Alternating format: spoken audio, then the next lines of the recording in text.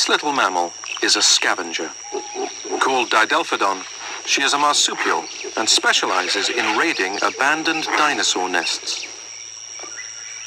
This evening, she could be in luck.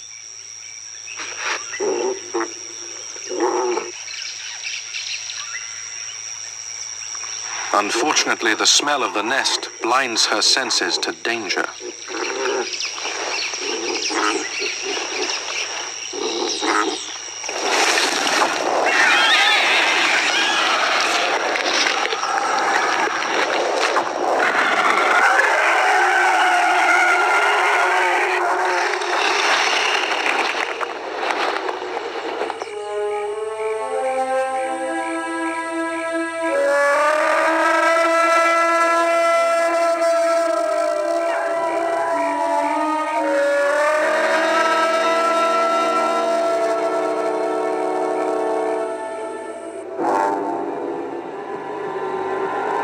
It is the end of the Cretaceous period, and the continents are taking on their modern forms.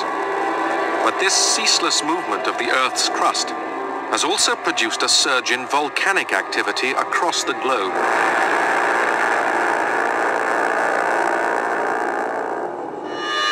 Massive eruptions that have lasted for centuries have laid waste to landscapes and filled the atmosphere with poisonous gases and debris. This desolate world is still ruled by dinosaurs, as it has been for 160 million years, but they are nearing the end of their reign. Life on Earth is choking to death.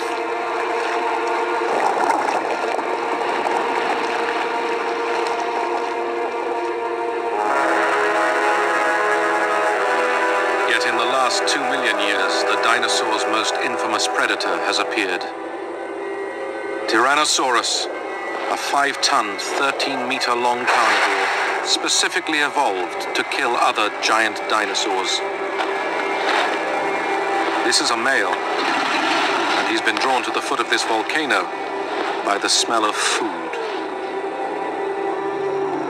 The area is full of geothermal springs, and the air is thick with sulfurous fumes. But there is another smell mixed in here. In one small valley, there is the stench of death.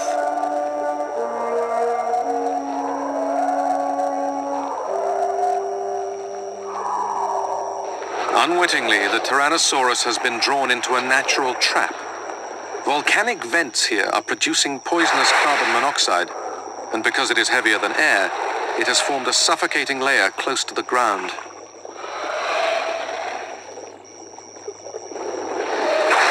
The giant predator stands above the layer, but as he puts his head down to feed on one of the corpses, he begins to feel the effects of the gas himself.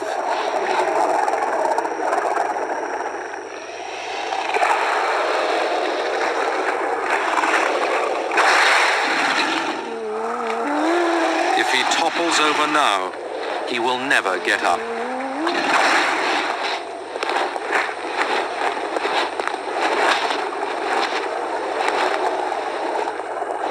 Eventually, his sheer size is his salvation.